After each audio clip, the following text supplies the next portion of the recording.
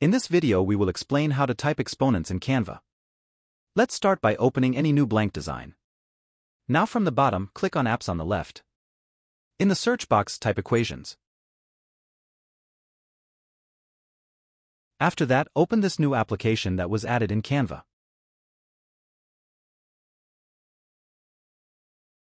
After that, click on Advanced. Scroll down a little until you reach the Exponents section. Now from these options you can write the equations you want. I will now try writing an equation randomly in this box.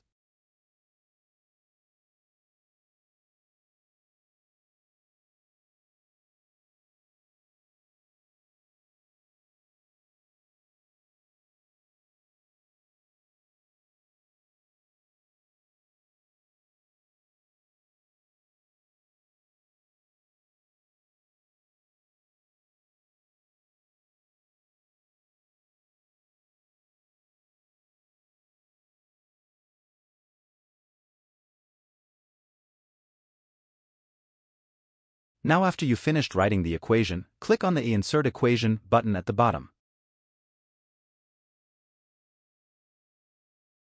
Now, if you want to add a new equation, duplicate the first equation. You can write a new equation in this form as well.